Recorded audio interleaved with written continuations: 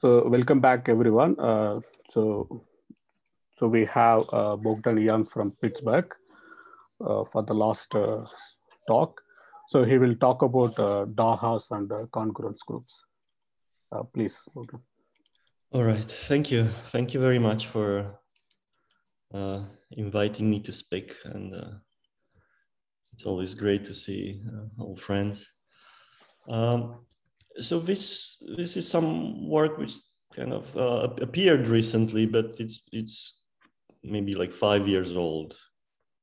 It's some joint work with Sahi. And let me see. Didn't compile the outline. Anyway, so I'll talk about the emergence of some congruence group, some congruence groups, so subgroups of SL2Z, congruent subgroups of SL2Z in this as kind of outer automorphisms of this double affine Hecke algebras. And this phenomenon was known just for this class of, I think it was written down by Cherednik. It was for untwisted extended Dahas, fully extended Dahas. And the group there that he revealed is the full SL2Z. But as you go to the other twisted cases and various levels of extendedness of a Daha, you start getting more congruence groups. So so these are I'm going to explain a little bit the potential applications of this, at least as we conceived it. We did not develop this, although we look at large number of examples and so on. So it's a kind of a very rich structure and very interesting things come up and some connection with arithmetic and so on. But it's not quite, I'm not quite ready to talk about that. So the subgroups that, the groups that will appear will be like this. So you take SL2R, you take the simply connected cover, and then you're going to have subgroups, gamma subgroups of SL2Z, and you're going to take their pre-image, your full pre-image inside simply connected cover. And if you get the pre-image of SL2Z, you get this group that abstractly can be described as the braid group on 3 strands. And then you have subgroups. So that's kind of these are the groups that appear in this story. And what it will happen, it will have some extension of groups or algebra, something like this. So it's kind of a small one inside a big one. Now these groups gamma tilde, the covers, will act on U as automorphisms, whatever that is, groups or algebras. And kind of the kernel of this projection will act by inner automorphisms. So you get a map from gamma, so it's kind of the true subgroup of SL2Z will act as outer automorphisms on U. Now it might have a little kernel, maybe some minus identity matrix or something like that.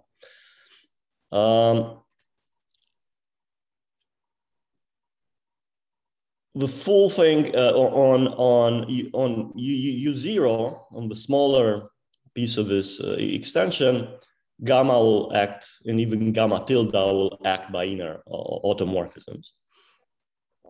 So whenever you have such a group acting as outer automorphisms of an algebra, let's say, it will start acting on the representation theory. You can take a representation of U, pre-compose with some action of an element from this gamma, and you get a new representation. So kind of it starts organizing somehow representations of U into orbits and so on. So now the representations we look at is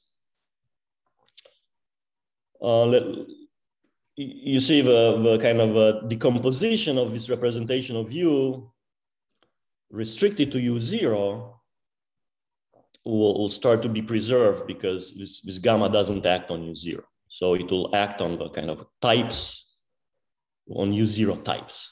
So we look at representations of U, which are U0 finite, which means any vector sits in a finite dimensional vector space, which is stable under U0.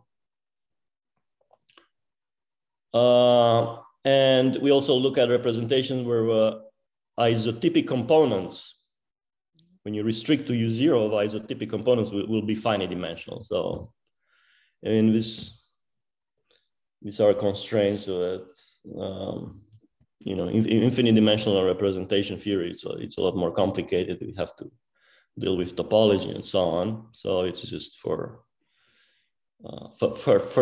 first level of approximation of this phenomena. Very good. So this is the theorem that emerges, kind of a meta theorem that emerges in this context. You take a gamma stable representation of U, you fix a simple representation of U0. And as I said, you start precomposing with gamma, and with the restriction to U0, the entire structure of a representation is preserved. So it keeps acting on this isotypic component. So you get this finite dimensional representations of gamma. They're projective representations because of a Schur lemma. And in a couple of examples we looked at, you can lift this to an actual representation of gamma.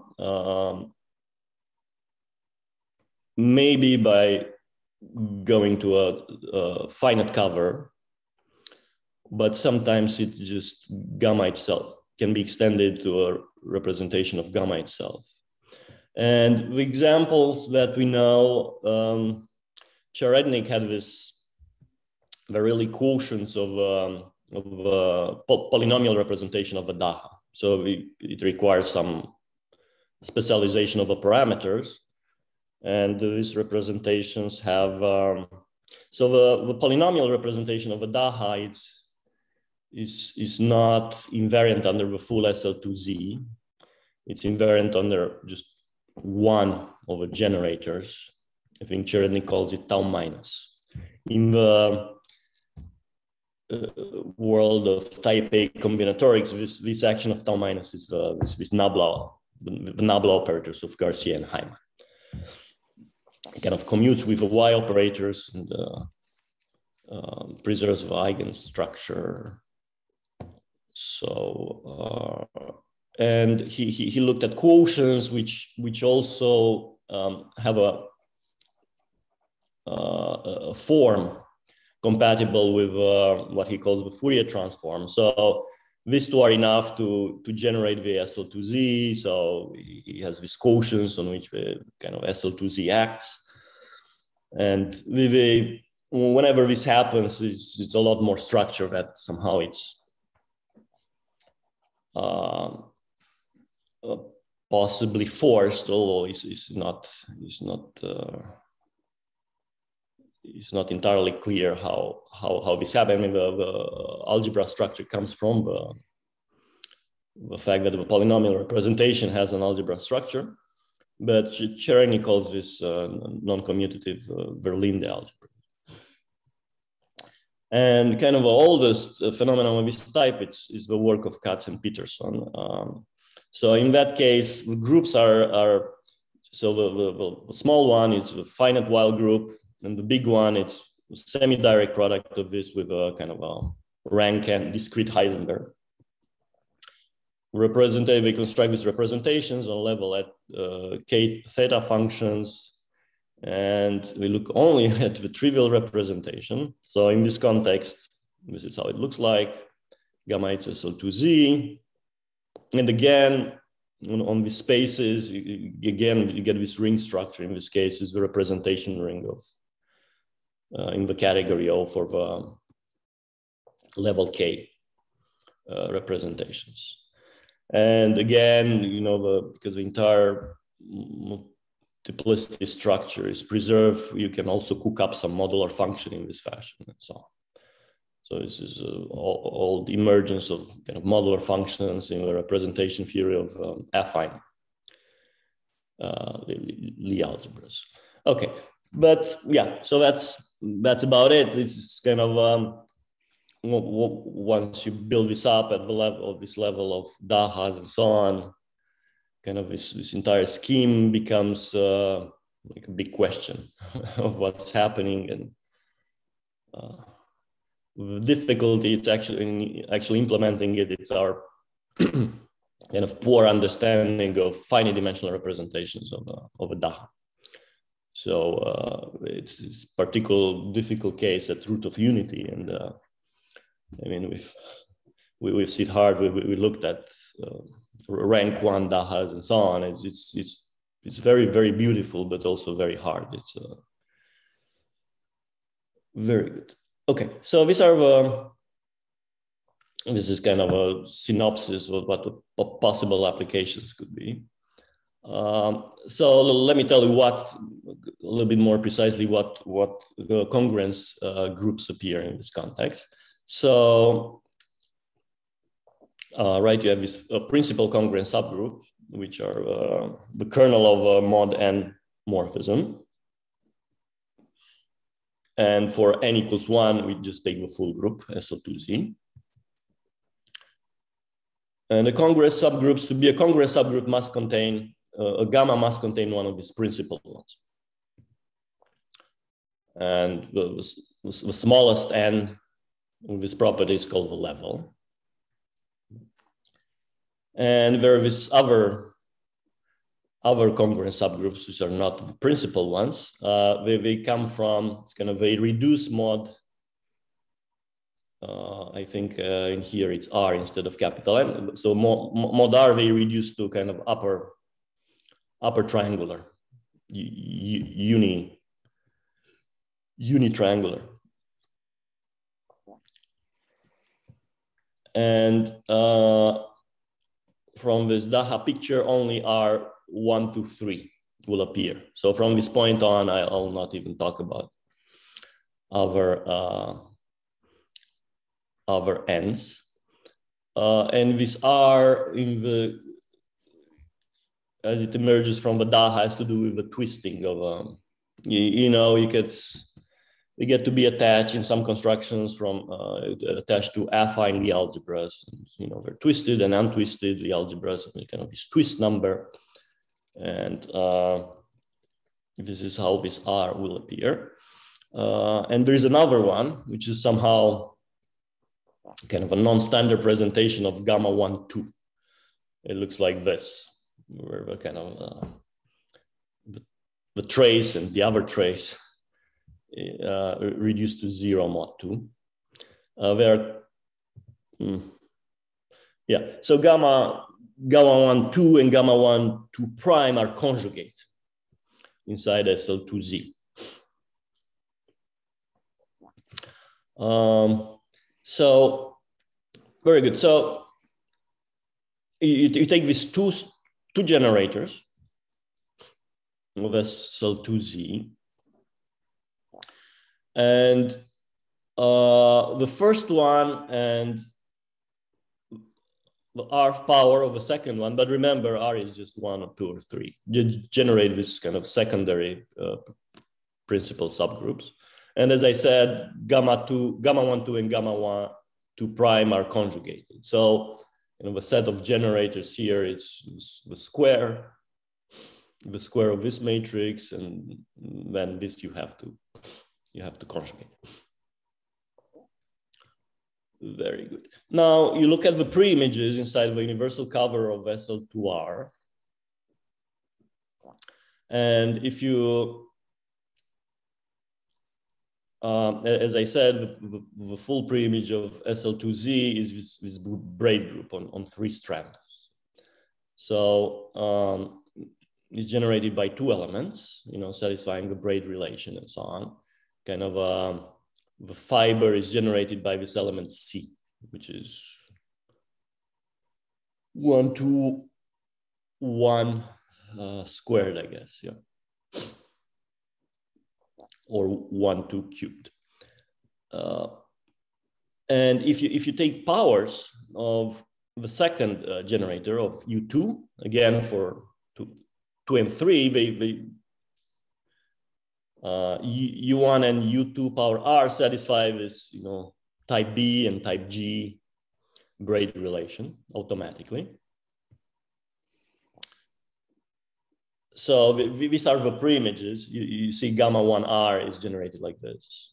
So the preimage inside the universal cover will be generated like this, and you get these braid groups of type B2 and of type G2 that appear as kind of covers of this kind of secondary principal subgroups. And of course, you can, the preimage of gamma 1 prime is again conjugated in there. So this is the picture, and yeah, so the vertical maps, and there's a,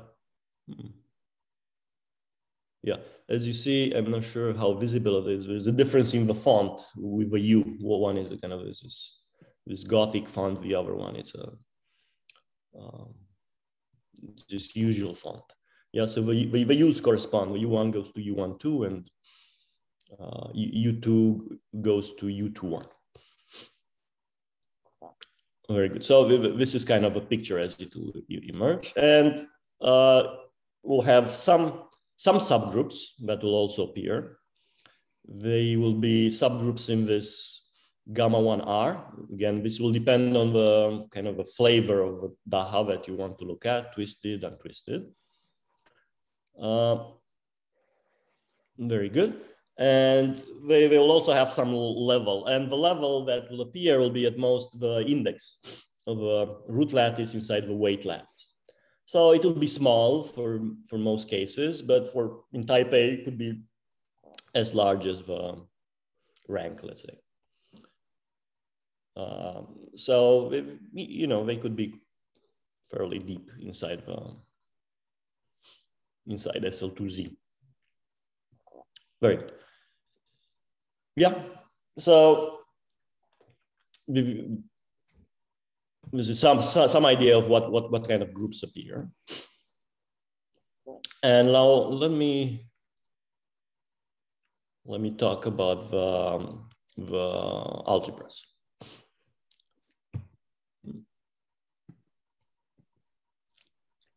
Very good. So, there are some constructions of Dahas which I guess everybody has seen and so on, in the style of Cherednik and so on.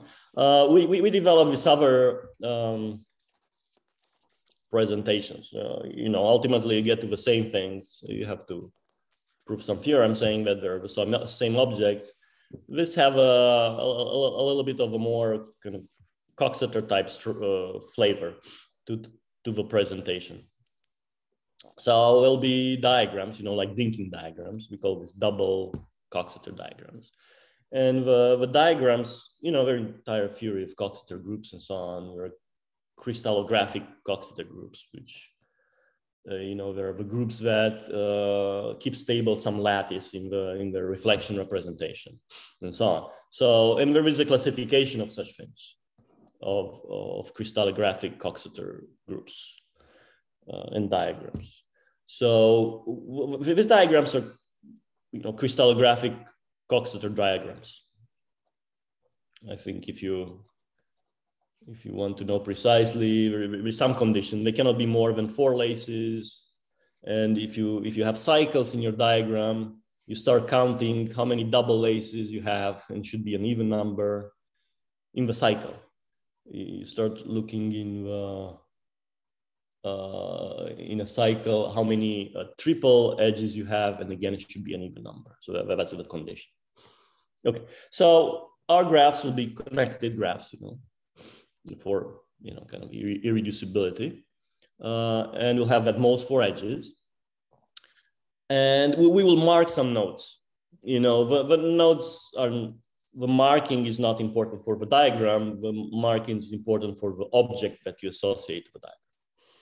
So at some point we'll distinguish this generators of your object attached to such nodes. And the marked one, we'll call them affine. In the unmarked nodes, we'll call them finite nodes. Very good. So here is what we will have this dot in the middle, so usual dot will not have this black core. And we will sometimes have some shorthand. You say, take this double node, which is kind of 2 black dots in a circle. That's shorthand for this for this diagram right here, right? So there are two affine nodes connected by 4 edges. You have this kind of saves you some trouble of drawing all these 4 edges everywhere. And you might have three affine nodes which are all connected with each other by 4 edges, and then this is our shorthand for that. Very good. Now, this shorthand will appear in the diagrams. Yeah, so for example, if you have something like this, you have some finite nodes, and then you have this double node maybe at some point connected. What it means is, so this double node is replaced with something like this, and then the connectivity with the rest of the diagram, it's inherited by each of kind of a black dot inside there. Yeah, this is just shorthand. And I think I put one for the triple node. You see, if you have a triple node here instead of double node, right, you expand this up to this thing. You look with a magnifying glass in there, and you realize these are not just 3 dots, there are 3 dots connected.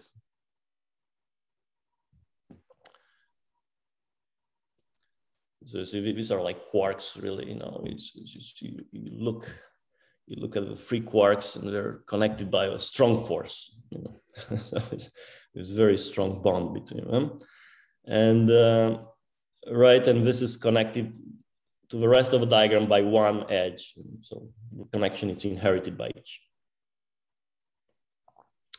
Okay, so that's for us to understand a little bit the diagrams that we're going to write. So these are the diagrams that we consider, and some classification. So there are some diagrams which have 3 dots, and some diagrams which have 2 dots. And if you look at them, these are just, if you kind of ignore this special dots here, where you have a circle with the 3 black dots, it's just the kind of affine linking diagrams. Yeah, it's exactly the same thing. So all the types, and then you have these things with 2 dots. And this would correspond, so if you make this a regular circle, it will correspond to some, let's say, A2N2 in the table of affine linking diagrams. And I kind of took a grandstand here, put the A1 into the C series. I think we know enough about the representation here of SL2 to put it in the C series. I mean, I think this is where it naturally belongs, not in the A series. Okay, and then we have another set of diagrams which do not have double dot, but kind of two affine, two separate dots. You see they're not connected by 4 edges. They're just connected by 2 or 3 edges. So kind of, we don't have this strong bond, but kind of a weaker bond. And you just have this 2. And this will correspond to, well, as you know, kind of in the list of affine linking diagrams, the kind of if you don't know where you put the affine node, it's kind of a set, it's the same set of diagrams, right? There's some intersection in the diagrams. Because think about it this way, the Coxeter, the while groups are repeat, right? In the twisted and untwisted. But this, if you kind of, if you're more nuanced about how you add the affine nodes, this will correspond to a twisted. Very good. So these are the graphs that appear. And now I'm gonna attach some algebras to these graphs, some groups rather. First. Okay, so when I write BD means the Coxeter braid group. So, you know, you put have generators as many as nodes, and you impose relations, which are just braid relations according to how many laces between the nodes that you select. And if you also impose this square of a generator equals 1, you get the Coxeter. So up to this point, there is no, you see, there's no difference between affine node, finite node, same thing. So the object, which is interesting for us, is this, some quotient of this braid group, which is denoted in the same way, but with a kind of this bold B.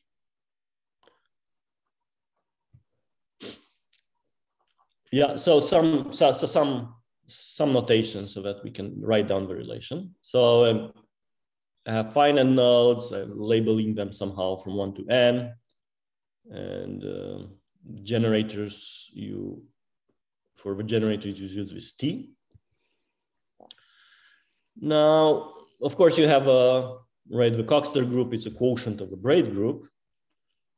But once you fix generators, you have some sort of a canonical section, which is just a set theoretic section, right? You take some element of a Coxeter group, you write it in terms of a generator, right, in reduced form, and then write the same thing in the braid group, same generators in the same order. It doesn't depend on the reduced expression, but it's not a group morphism either. So very good. Now, whenever you have an affine node, you can get an element of, so okay, maybe some distinction. I'm not sure if you observe it. So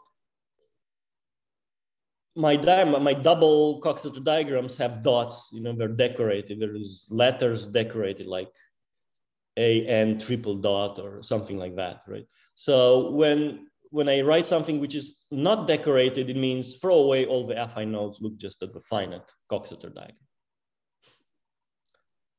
So what I've written here, you know, these 3 lines are just about the finite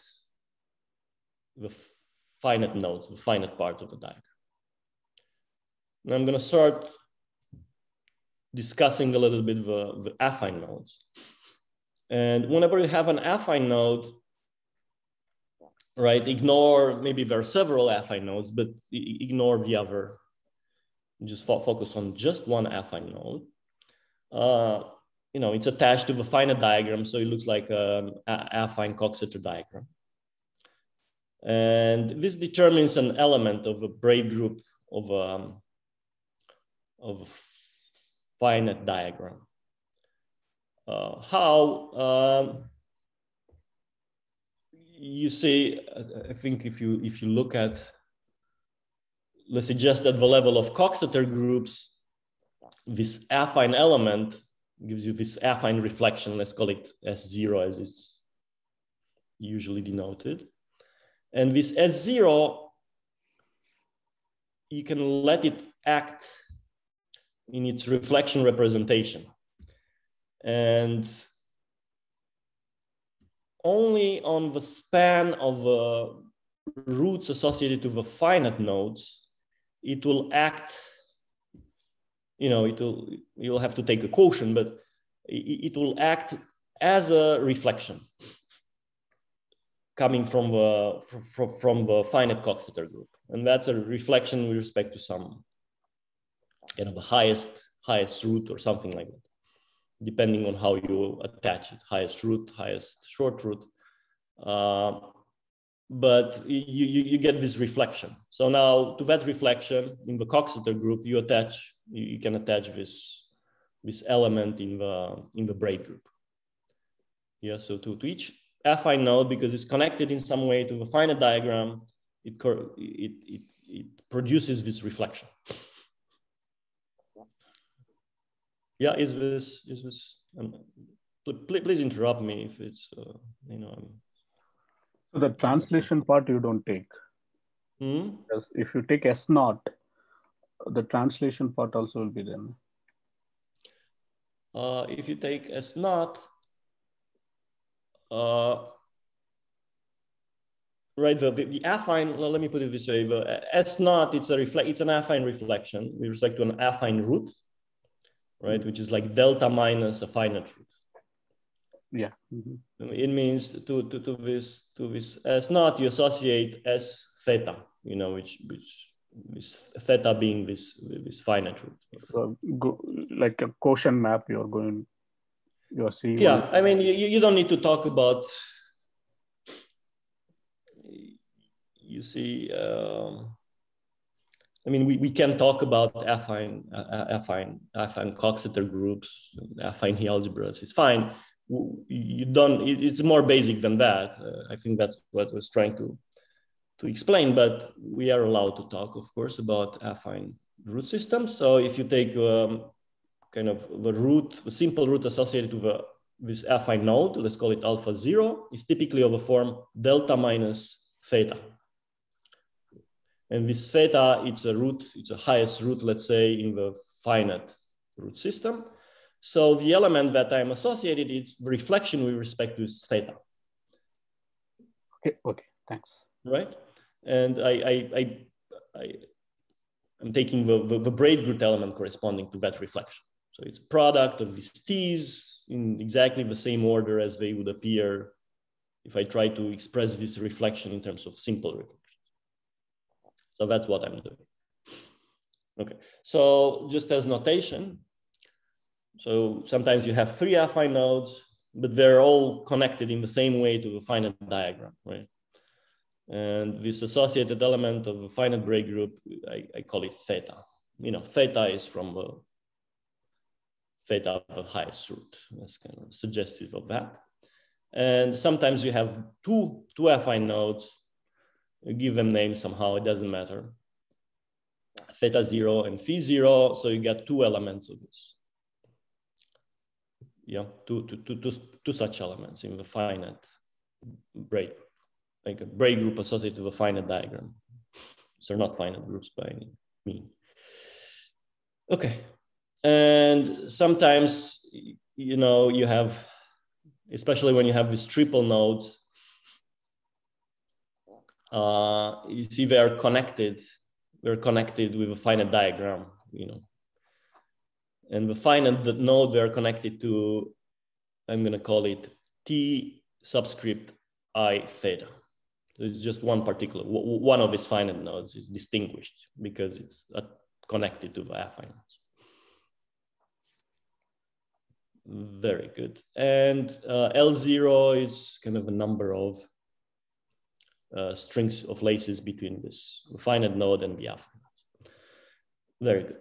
And this is kind of an extra complication. You get these elements. Remember this capital phi, capital theta. So this is another reflection, right? It corresponds to another reflection. Conjugate one reflection by the other one. And then you take the braid group elements corresponding to that. So it's this theta tilde and phi tilde. And you also take this products. I know this is very, starts looking very messy, but these elements have remarkable properties and inside the braid group. And they play kind of a key role in understanding this kind of the Daha attached to this twisted cases. So for example, they satisfy exactly the braid relations in this for this diagram. To give you one example of how crucial they are in the structure. Yeah, these are far from being just single generators, or just kind of complicated generators, products of generators. Okay. But once you realize that you should look at them, then they'll have to play a role. So as I said, you take this Coxeter diagrams, you take the Coxeter braid groups. That's not quite what we look at. We look at the quotient. And I'm going to tell you these relations, right? So for the triple dot diagrams, you just one set of relations. You take the product of the generators attached to the affine nodes times this theta, this special theta. And the relations is that this element commutes with everything else. It's this element C, it's central. Sometimes, when you have this double lace, this appears only in the diagram, which is labeled CN triple dot. You have to impose there is an extra relation. We'll call it elliptic. This is the only thing that doesn't look like a kind of a braid relation. It's mixing the affine generators 2 by 2, you see. So the affine generators and the finite node connected to them. So if you look at just this, you see 2 affine nodes connected by 4 laces, and each connected with a finite node by 2 laces. You get this kind of relation, but it's just for one diagram. Now for this umlaut diagrams. So these are 2 affine nodes which are not connected by 4 edges, but maybe by 2 or 3. You get this more longish product, which is forced to commute with everything else. So you see here, you get the affine generators appear kind of twice, and you get this theta, phi, and C. And for the double dot diagrams, you get this square central. These are relatives somehow. And again, if there are 2 laces, this is extra relation. So, this object still has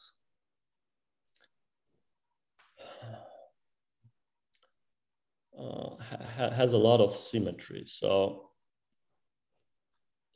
yeah, I mean, it's a fairly minimal presentation of a Daha. I'll explain that. So what you're getting in this fashion is not the Hecke algebra. You're getting the kind of the braid group underlying the Hecke algebra. To get the Hecke algebra, you just have to put in some quadratic relations for the generators. But that's kind of the heart of the structure is this one.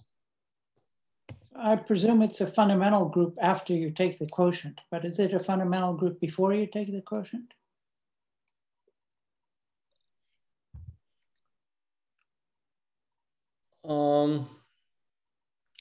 Frankly, I don't know. Yeah. So usually when you look at this Coxeter, you take some Coxeter diagram, you look at the reflection representation. and you look at the space of regular points in the reflection representation. You have to complex reflection representation. It's a real representation, but you look at the complexified, the complex reflection representation, and in there you so kind of typically what happens is the singular points sit on these hyperplanes, which correspond to the reflection in your Coxeter group. So you get some complex space modulo some without some hyperplanes. And then you can look at the fundamental group of that. And this is usually the braid group.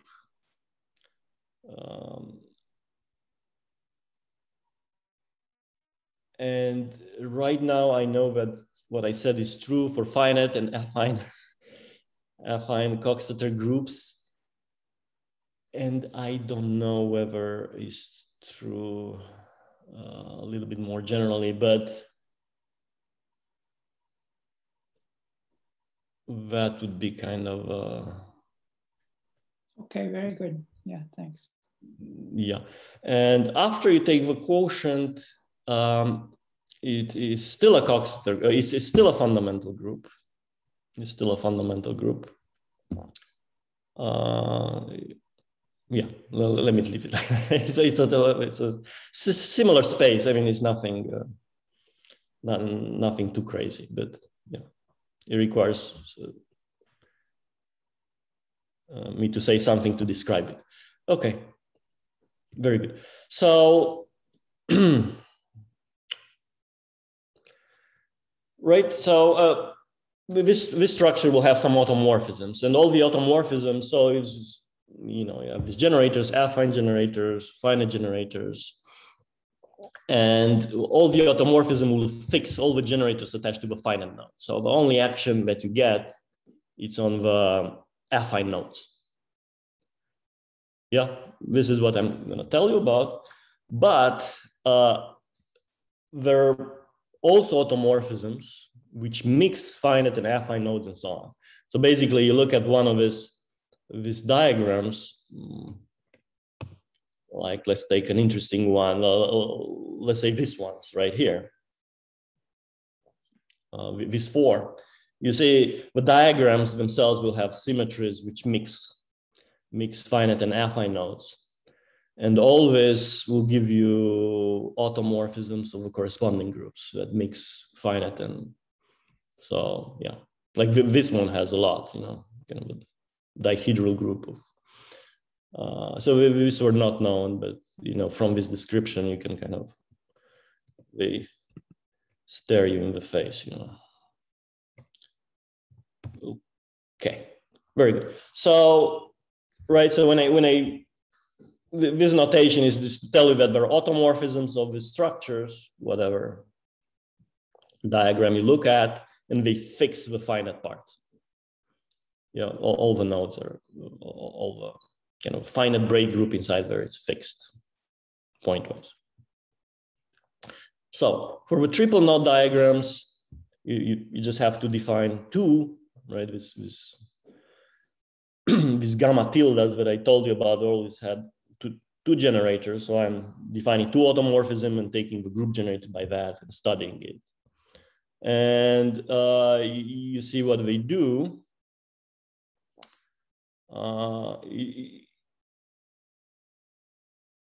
Right, so the only thing you have to worry about, I mean, one thing that you have to worry about is that you see in the presentation, let's see, you have theta 1, theta 2, theta 3 times theta, which is central. So these things, you see, preserve the product.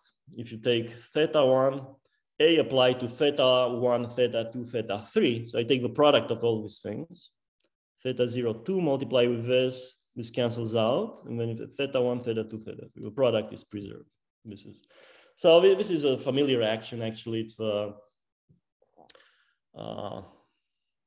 what is it? It's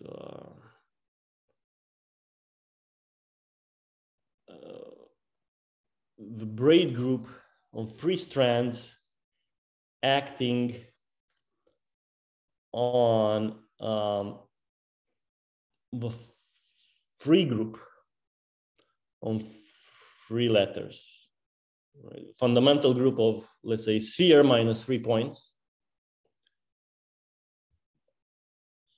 It's a free group on 2 letters when you have this braid group acting. Let me put it another way. It's the action of a mapping class group on the fundamental group of the surface, right? Take a surface as a fundamental group and its mapping class group. And it's always the mapping class group acts on the fundamental group. So this is what you see. Very good. And you have to check, that this, how do these automorphisms, first of all, their automorphism, how they compose with each other and so on. This generators of a fiber, of a projection from the gamma tilde to gamma. So, the cover acts by some inner automorphism, but ultimately this is kind of a theorem. So whatever they generate, you get this cover of gamma 1, 1, which in this case is just SL2Z acting at automorphism, and then you have some inner automorphism, and it's a faithful action. When you descend to here, like minus identity might act with an inner automorphism or something. But we know exactly when that happens. So this is the triple diagrams. And now the double diagram.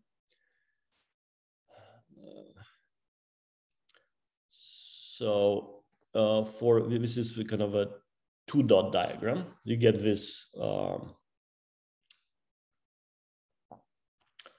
gamma 1, 2 prime in this fashion. So you see, if you remember, the generators were kind of with generators A and B conjugated by B or something. I think the second one was squared. So you just check that this happens in this case. And for this umlaut diagrams, which kind of 2 affine nodes, but not strongly connected. Again, it's you see always this automorphism, they fix a generator and they conjugate the other. Like B fixes theta 0 and conjugates phi 0 in some fashion. And again, you check that certain expression act by inner conjugations, and you prove this theorem. You say you take R equals 2 if the diagram has, the affine nodes are connected by 2 laces, and R equals 3 if it's connected by 3 laces, and you get this gamma 1R groups acting as outer automorphism. So this can be seen from this presentation. Now, very good. So far, I got this just only the secondary congruence subgroups appearing. But let me tell you how more groups appear. So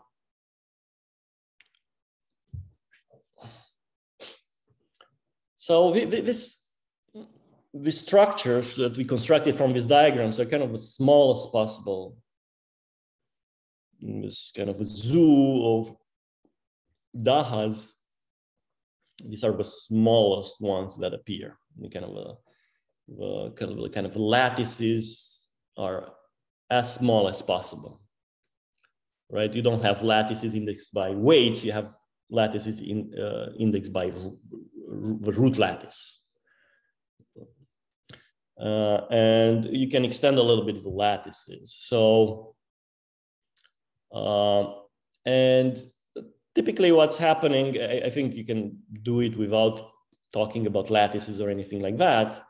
You just fix an affine node and you look at the affine diagram, and it has some, the diagram has automorphisms, right? So some outer automorphisms, and that group is a small group of outer automorphisms. You can make that small group of outer automorphism act on your structures. So you can pick 2. You can pick 2 of the affine nodes. Sometimes they're just 2, you have nothing to do. Sometimes there are 3, and you pick two of them.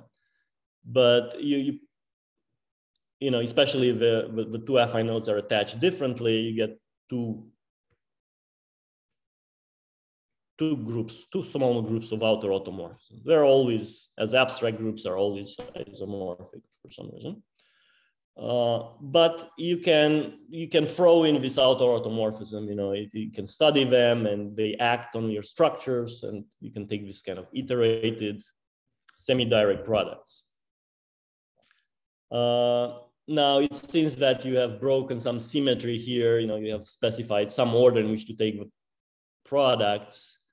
It's a theorem that it doesn't matter. That's kind of a separate thing, but yeah. So these are kind of fully extended. So this is where the lattices are lattices of weights, co-weights, whatever you prefer, as opposed to root lattice and so on. The kind of X operators, Y operators are indexed by weights, and before we're just indexed by roots, elements in the root lattice. And then you check that these outer automorphisms are compatible with these previous automorphisms that you constructed, and you get this extension. So again, so far you have managed to look at bigger objects, but kind of group of automorphism is the same. So this is where Cherednik theorems would fit. It would be like R equals 1, and will be this extended guys. Triple dot extended. So just the R equals 1 part of this theorem is due to Cherednik. This is his only original contribution. This is a very important insight. I mean, it's a really fundamental part of the structure. Very good. But now you can look at kind of intermediate extensions, right? You kind of intermediate subgroups between the kind of adjoint one and the extended one. We call this adjoint and simply connected by analogy with what's happening in a kind of classification of compact groups. But right, so you should think of them as some sort of break groups, whatever, where you have lattices, but X operators, Y operators, but by indexed by something in between the root lattice and the weight lattice. So there is not a lot, but there is some, depending on the particular situation. And in this case, this gamma 1 tilde R action might not keep this stable. And we did study if there is something that's keeping it stable, and you get a subgroup, you only get a subgroup, and it's kind of fairly big subgroup, kind of it's a finite index subgroup in here. And it descends to, again, like an outer action of a congruence group. And the level, it's at most the size of this group of outer automorphisms. So again, it's like something 2, order 2, order 3, but in type A, you get something maybe of order n.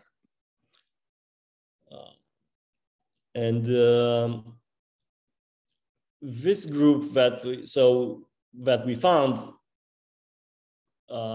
makes everything stable. Whatever extension, intermediate subgroup here you pick, it keeps it stable. There is no, it doesn't discriminate between them. But now if you go and pick particular extensions, you might find a slightly bigger subgroup. And that's some work, I haven't done it. This requires somebody to tabulate all the possible sub-extensions and to investigate whether this can be extended. So a kind of a very precise list of it should be a finite list of congruence groups that appear,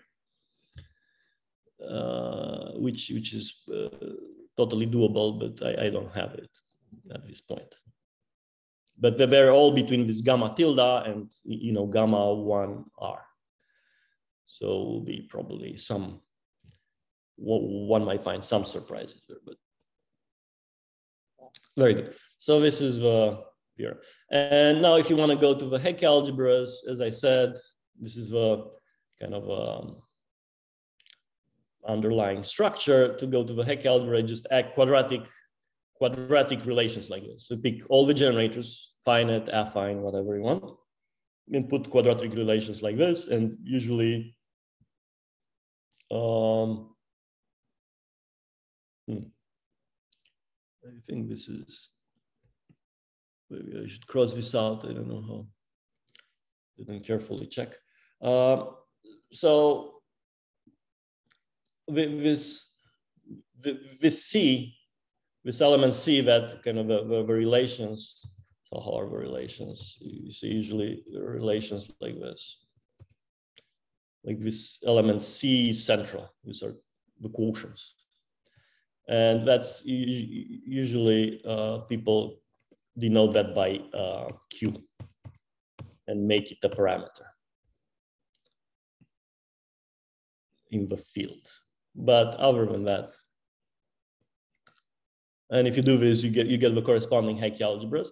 Now you should ask, well, how many generators do I have to, how many parameters T do I have to put in, and so on. And it's very nice to, one little perk of this double Coxeter diagrams is that you can read it from the diagram. What you do is the following: you look at the diagram and you erase all non-simple edges, double edges, triple edges, with four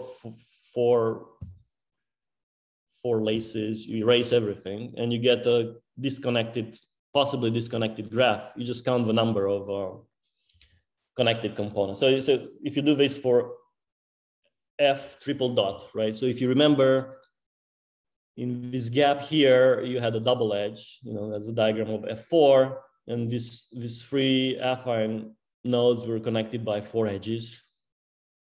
So you erase all that, you get a graph with 2 components. So you'll have two parameters.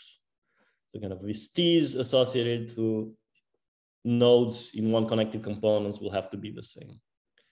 If you do this for this umlaut diagram of type B2 or C2,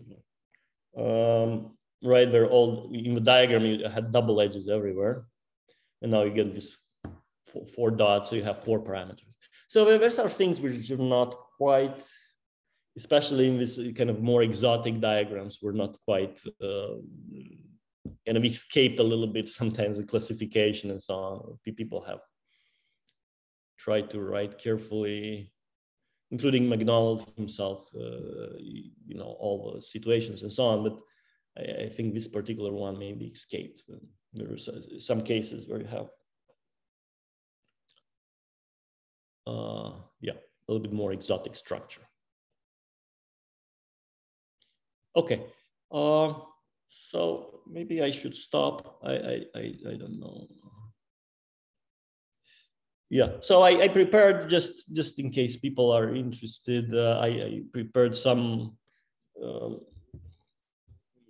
explanation of how this connects with kind of more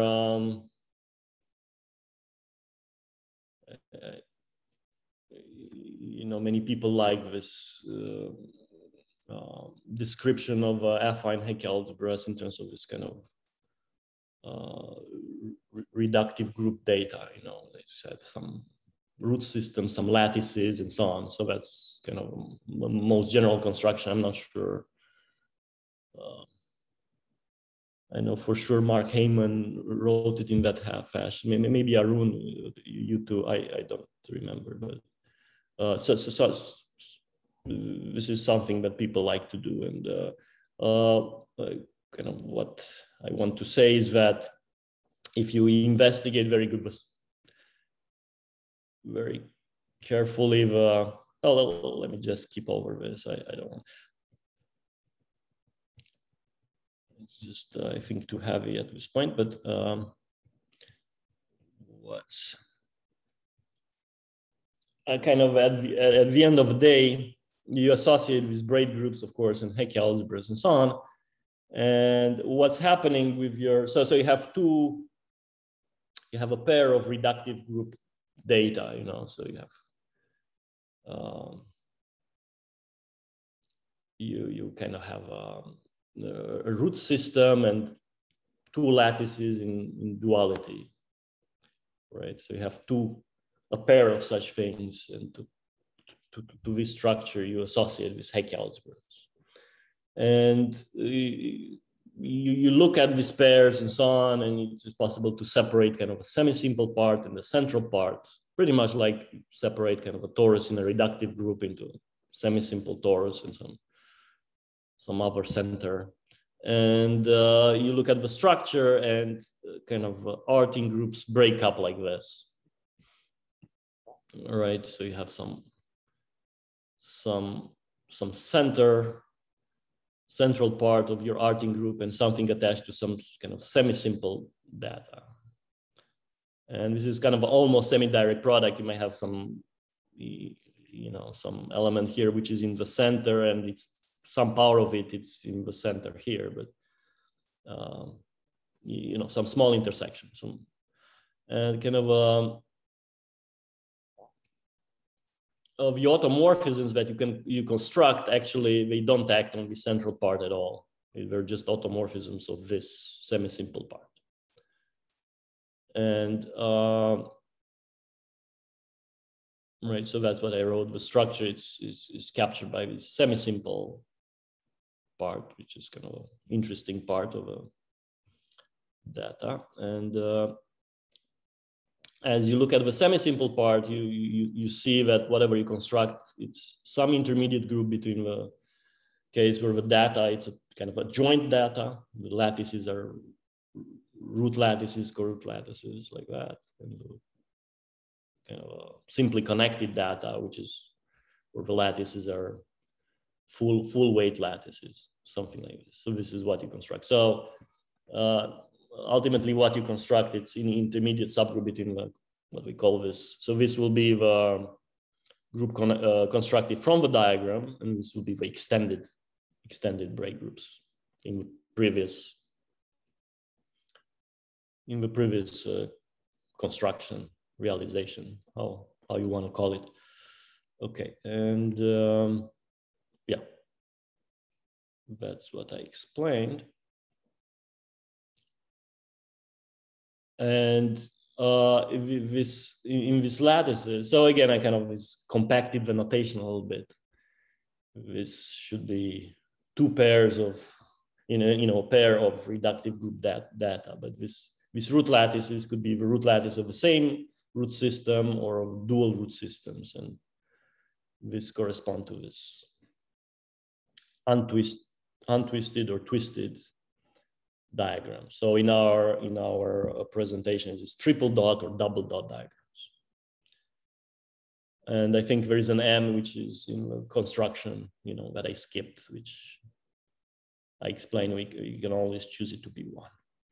Okay, so I think that's enough. Okay, thank you very much.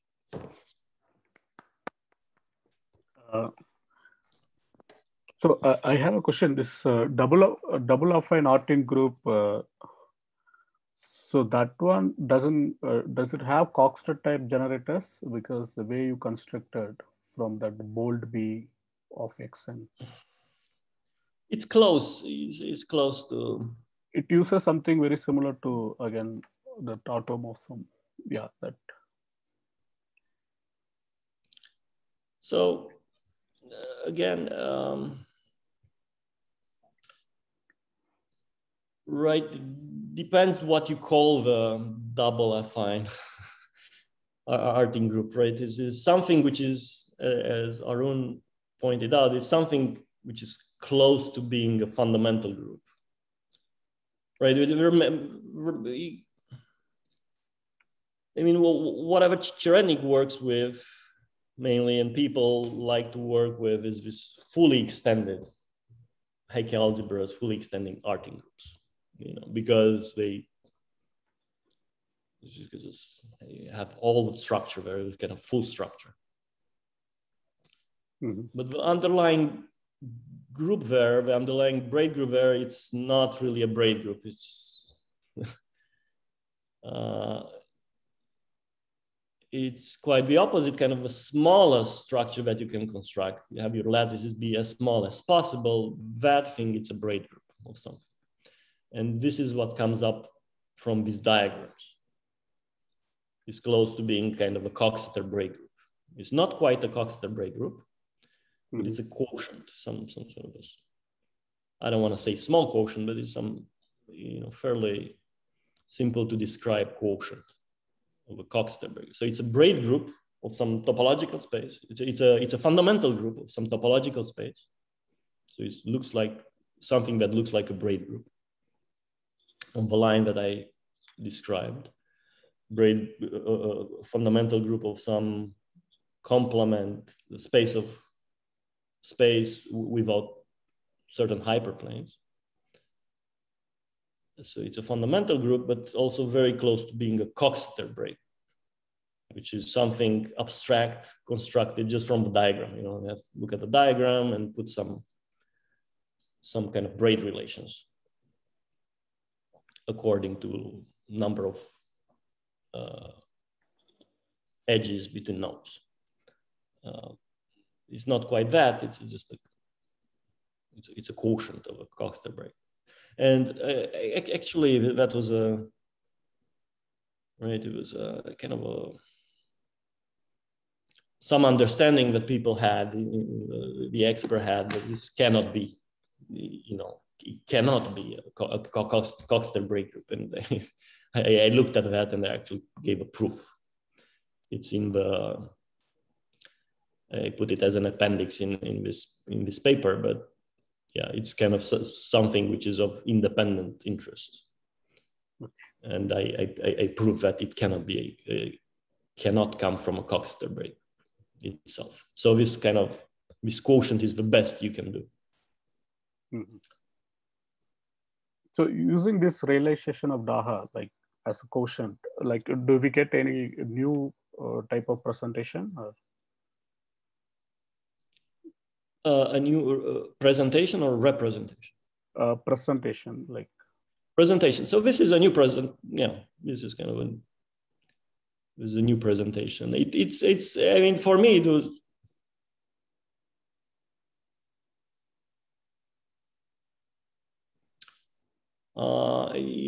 I can tell you kind of a little bit of the story how this emerged.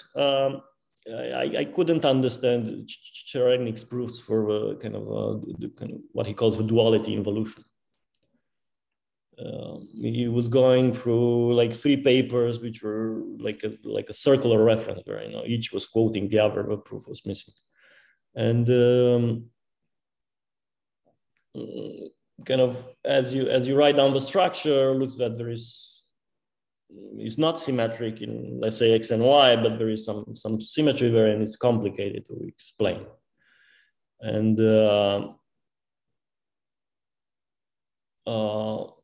Wright is asking for some more symmetric presentation, and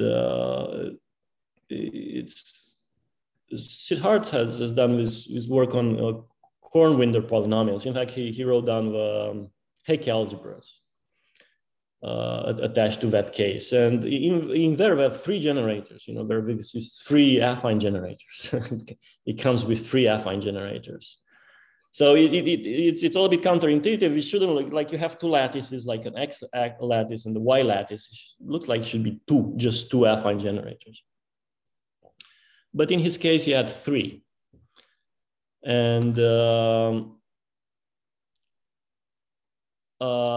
he suggested that, it might be possible, it might be not necessary to have 3 generators, but it might be helpful to kind of formally acknowledge the existence of this 3rd generator. And that's how, and it's tied up like with, kind of technical issues on construction of intertwiners and so on. So it's kind of affine intertwiners that are useful for in the theory of Macdonald polynomials. They kind of are really attached to this middle generator. So some things were kind of asking for this 3rd generator, and that's how we kind of guessed that it might have a kind of a reasonable simple presentation using three affine generators.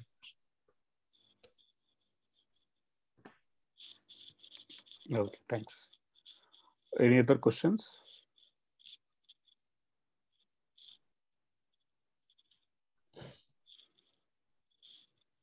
Okay, if not, let's thank the speaker again. Stop the recording. All right, thank you.